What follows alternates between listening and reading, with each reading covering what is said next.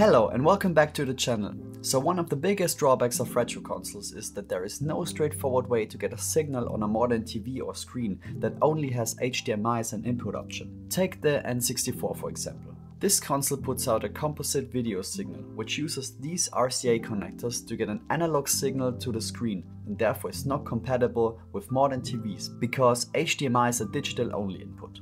But fret not, there are several ways to tackle this problem. First, there are simple conversion boxes that are dangling out of the multi-port.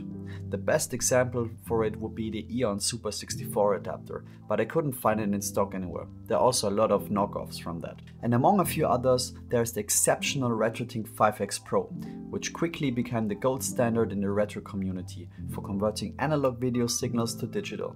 This isn't a cheap device by any means, and well worth the money. However, today we take a look on a really weird and ominous HDMI mod for the N64, which I bought from AliExpress. And after that, we compare it to the more, let's say, substantial upgrades. So let's dive right in. This here is my old and trusty N64 from back in the day. And believe me when I say I played the living hell out of it. I have fond memories waking up on Saturday morning and starting a fresh playthrough of Zelda Ocarina of Time, just to see how far I can get in one day. I did not know that speedrunning was a thing, even back in the day, but I got carried away here. And in this little plastic case is what we are looking for. The HispeedIDO, yes, I googled it and found out how to pronounce it correctly, N64 HDMI mod kit. It contains just two things, the ribbon cable which we need to solder onto the RCP NAS chip and a PCB with the HDMI out. Oh, and they even thrown in a HDMI mini to full size adapter. Neat. Okay, so let's get over all the things we need for the install. First and foremost, a soldering iron. A cheap one like this should do fine. However, please note that this is really fine pitch soldering, therefore a fine tip like this is recommended for accomplishing our task. We also need some solder, soldering wick, a little bit of flux and some tools like a game bit driver to get in the N64 in the first place. There is also a need to cut the shell to have access to the mini HDMI out. So I also have a sharp crafting knife ready. Okay, so let's get inside that N64. First things first, we need to remove the expansion pack at the top of the console. After that, there are 6 screws at the bottom, which we're removing with the game bit driver.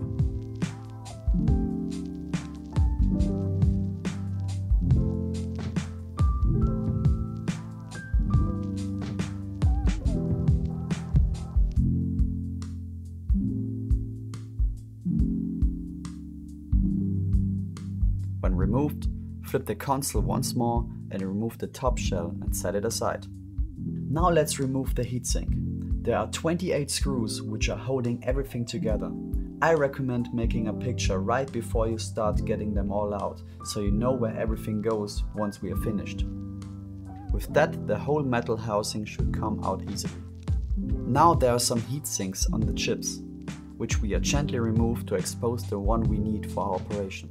The RCP NUS, which stands for Reality Coprocessor. The suffix NUS actually stands for Nintendo Ultra 64, the console's project name while in development. I give everything a good clean before we start soldering, because I haven't been in here for years. Now comes the crucial part, soldering the ribbon cable. If you attempt this, please focus and always double check before you go in, as with any other micro soldering operation. We need to align the ribbon cable with pin number 6 of the RCP chip, which is the one right here, counted up from down right. The ribbon cable is really fragile, and even though it is made to be soldered on, it doesn't really hold that much resistance against long streaks of heat. So be delicate and quick and use plenty of flux. To make my life a little bit easier, I use a small strip of Kapton tape to secure the cable in place so it is not moving around during soldering. To verify a good connection, I use a pair of tweezers to check if the joint is good. You could also use a multimeter to check for shorts. After that, we need to solder this part of the ribbon cable to this connector labeled 5 volts. The other one goes to the second leg from down right of the PIF chip, which stands for Peripheral Interface Bus. This enables us to get in the menu of the HDMI mod with a controller later. And with that, soldering is done for now, but we still need to prepare the bottom shell for the HDMI board, so let's take a closer look there. We need to make a cutout right here, and we also need to cut on that screw post a little. Take your time cutting down for a clean result. It is better to shave off little by little than all at once. Please note that the process can look different to you depending on what console revision or region you are in. Once we are happy with the result, we get the motherboard back in and connect the ribbon cable with the HDMI board.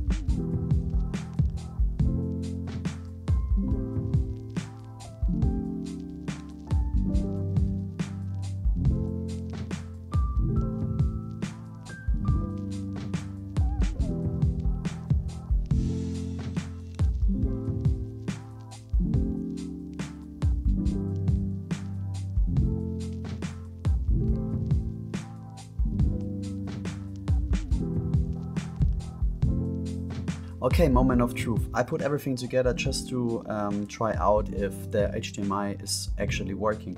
So let's take a look. Ah!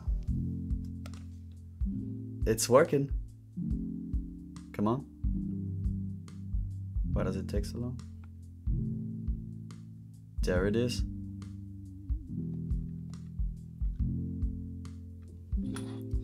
Sweet. Remember when I said that this is really a delicate mod? So I already managed to broke this cable here, and now I couldn't go into the menu. I managed to solve this problem by just connecting this jumper wire with this connector right here. Alright, everything seems to work fine now, so let's put everything back together. To protect the ribbon cable a little bit, I put down Kapton tape on both the motherboard and the heatsink. It should be fine without it, but still, better safe than sorry. Now with everything working, let's take a look on how it's performing. As you can see, the menu, which you can access by pressing the Start, A and B button at the same time, is quite simple. We can navigate the menu with the C buttons. The video mode seems to be like some sort of contrast setting, while color mode is offering different color filters. But the only thing I really care about is the aspect ratio option. This mod actually puts out a 720p signal, while mode 1 seems to leave the original aspect ratio untouched and leaves a black canvas around it. Mode 2 stretches the native 4:3 to more like a 16:9 image, and mode 3 seems to go a little overboard and overscans the image a tad. At least on my PAL region N64. And before we dive into the conclusion, let's talk about today's sponsor, PCBWay. PCBWay is your one-stop solution for anything around PCB prototyping and manufacturing. They also offer 3D printing, CNC machining, sheet metal fabrication, and even injection molding. They have a wide range of services to aid you in every step of bringing your next project to life. Ordering through the website is also very easy, and there is an online chat available if you need help at every step of the ordering process. Again, big thanks to PCBWay for sponsoring this video, and check them out in the link in the description down below. Now let's wrap up this video. You see, this is not an easy mod to solder in your precious N64, and with a price point that cheap, there are certainly some drawbacks. First of it all, there is no support, like zero. As I bought this kit from AliExpress, I can be lucky enough that the package arrived in the first place. Also, I promise you that there won't be any firmware updates whatsoever with this mod, as these knockoff mods are often get updated and then sold as a V2 or V3 version, basically making the original version abandonware. And then there's the big elephant in the room: picture quality. Thanks to the amazing circuit board forum community, I was able to source some comparison footage made by Flat Eric and ManCloud. And as you can see, well, with other mods like the N64 Digital or the N64 Advanced 2, there is not only more resolution and therefore better image quality available, there are also way more options to fine-tune the image and more control over what is really happening on the output side. I've listed a comparison video in the description down below if you want to pixel peep and take a closer look on what is going on. Also, the audio channels are switched. I have put Mario right next to the waterfall, and the sound from that should come on the left side, but hear for yourself.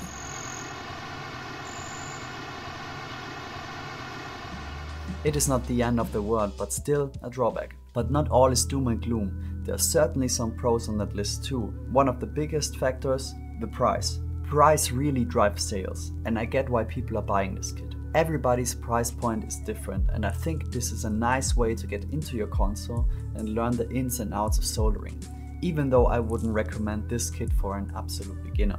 Other than that, it definitely solves what it was made for, making your N64 compatible with modern displays or capture cards. I think it's an easy way for streamers to take that footage, put it into OBS and crop the black borders to stream for their audience. In the end, I would say if you seek for better image quality, better overall support, firmware updates and so on, just hold on a little longer and save up for great solutions by community members, like the N64 Advanced 2 by Borti, or something like a PixelFX gem. Otherwise, this was a fun project with a problem that wasn't easy to solve at this price point for years. Thank you so much for watching the video, and if you'd liked what you see, I have lots more videos about modding retro consoles on my channel, so stay subscribed for more in the future. I'd love to see you there. I am Paul, this is my little mod shop, and I'll see you in the next one. Bye for now.